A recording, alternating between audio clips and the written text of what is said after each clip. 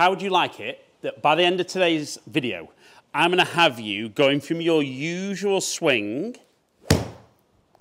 that might get the ball nice and straight, but you just feel that you don't hit the ball as far as you can. We can see that one there carrying it 122 yards, but with a little drill and a simple little change in the feel of your golf swing, we're suddenly going to have you hitting the ball much more like that. And we're going to see that shot still with that nice accuracy, but the ball speed jump up, and then we can see that carry at nearly 163 yards. So, potential 40-yard pickup with your irons, 4 clubs less into the green. Undoubtedly, if you can hit more loft in, you can have more control, get it nearer, start making some birdies, but ultimately getting those scores down. So I know what you're thinking. That is a massive change.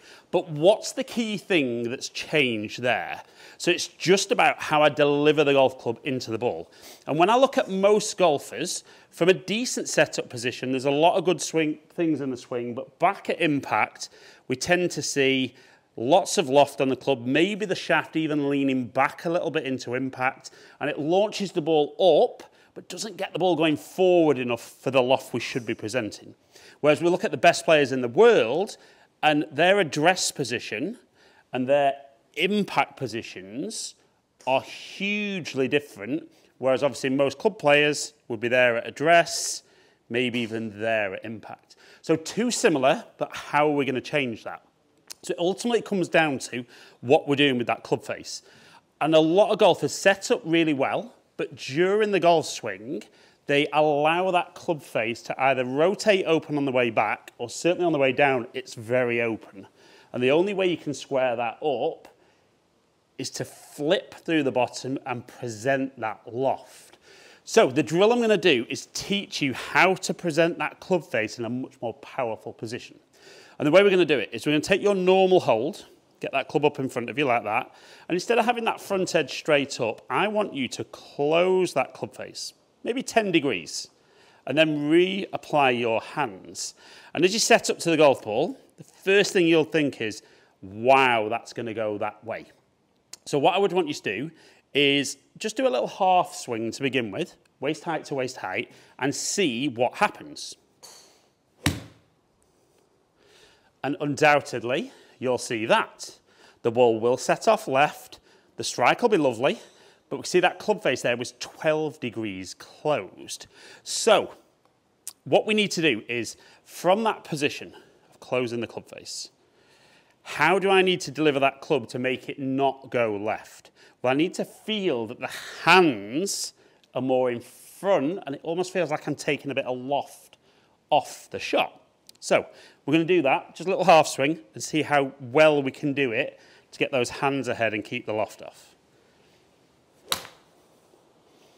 So straight away, that's different.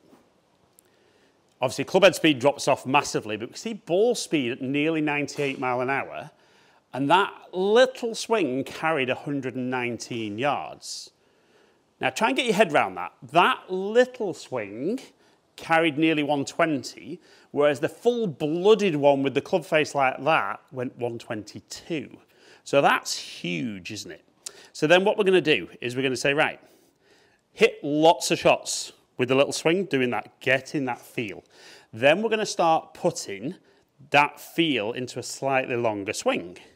So again, make sure, and if anything, don't be afraid to over-exaggerate that club face. So you get there, longer swing.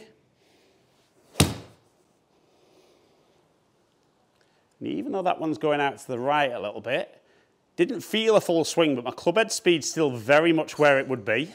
Ball speed at 109, launching at 19 degrees, and then 150 carry. And then if you can, you might say, that's great, I can live with that. You might go, right, close that again, and can I now go full swing?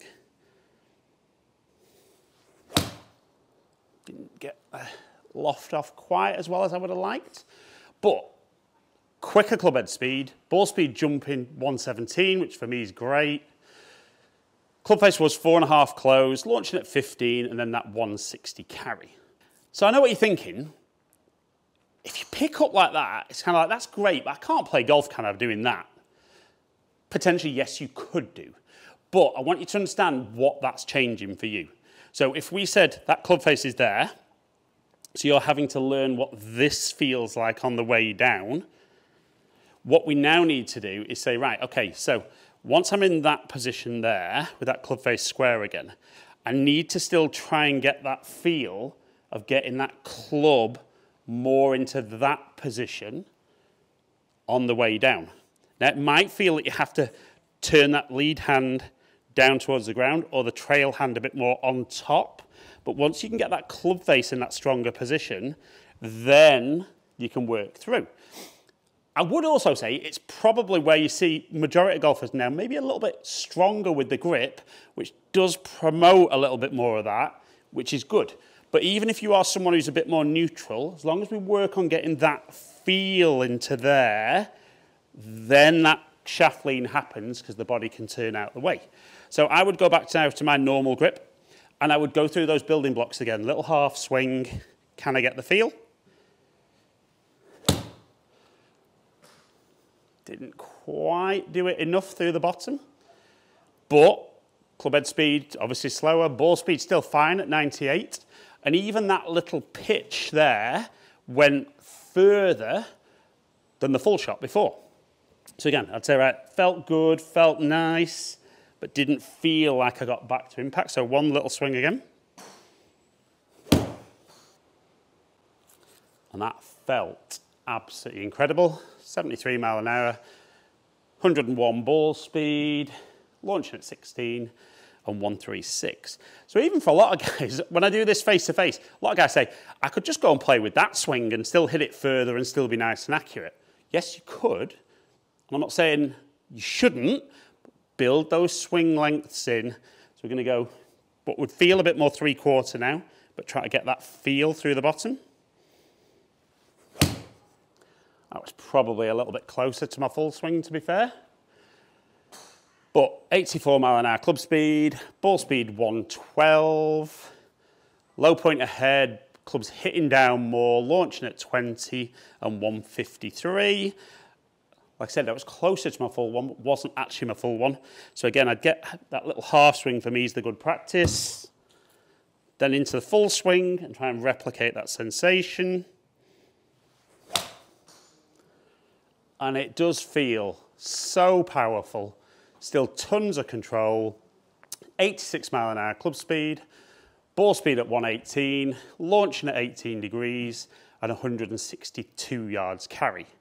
So even there, we saw for me, that's a 40-yard pickup. Now, it might be a little bit different for you guys, but remember, if you're somebody who has that club face coming in open and has to kind of stall the body and try and square up this way, you're always going to be inconsistent with accuracy, but you're always going to be a lot shorter with your distance than you feel you should be. So do that drill, close that club face down, get the feel that you're keeping the loft off and the hands ahead. Then when you move back to your normal grip, get that sensation more so that you can get that impact position and then build it into the full swing. But remember, down here at impact with the golf ball is what it's all about. And as good as other positions in our swing might be, if we're not good at this position and get this more like the best players in the world, you're never going to hit the shots like them. So work on that drill, a few minutes every day, and I guarantee that will absolutely take your ball striking and distance to a whole new level.